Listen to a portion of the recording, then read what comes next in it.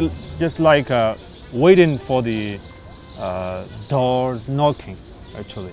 You know, if someone is coming to our house, you know, sometimes we heard that footsteps on the ladder. It's just like it's coming for me. So on March 11, those soldiers came to my streets and then searched for someone.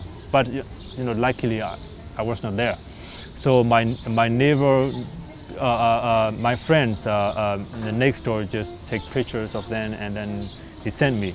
And then, you know, he told me you should leave Yangon right now because, you know, they were searching for you.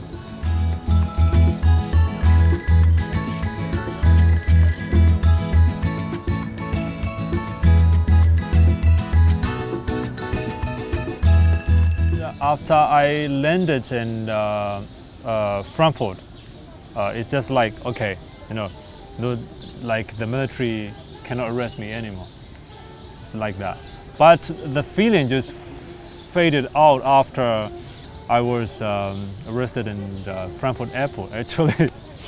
And then the German police told me that we will not deport you to your country. And then that moment I just relieved, you know.